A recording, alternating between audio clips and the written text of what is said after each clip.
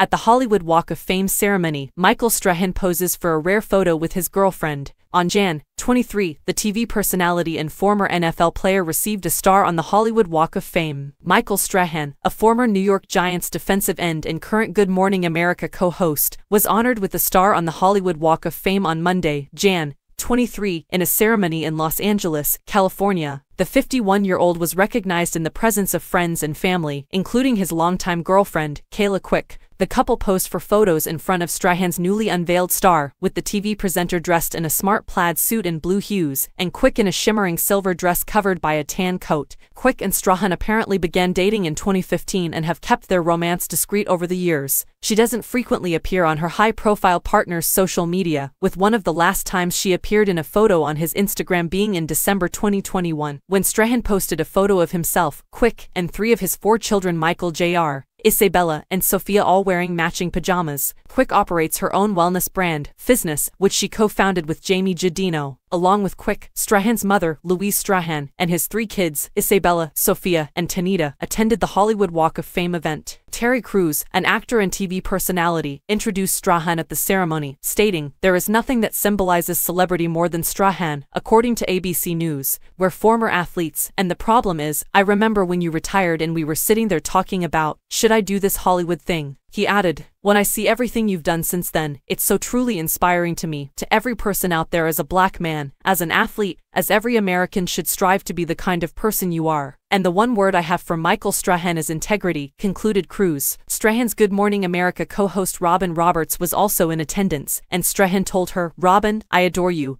You traveled a long distance to get here. Now I have to go out and get you a better Christmas present."